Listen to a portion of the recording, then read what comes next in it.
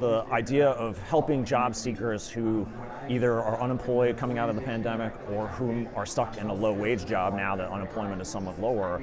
to navigate to a career that actually has more potential for themselves and their families is something that career navigation and coaching can help a lot with. So some of the organizations we work with, like Unidos US, the National Urban League, Goodwill, have career coaches who are learning with us how to help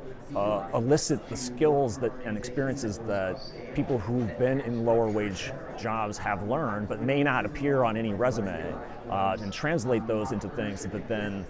employers will accept as a way to help that person find something better. And of course, the corresponding work, of course, is with employers to try to make sure that they're open to this possibility, that they're removing bias from their sourcing and interviewing processes, how they think about onboarding and their own training and advancement processes as well. So do we really need the 4-year degree requirement for every role at every company?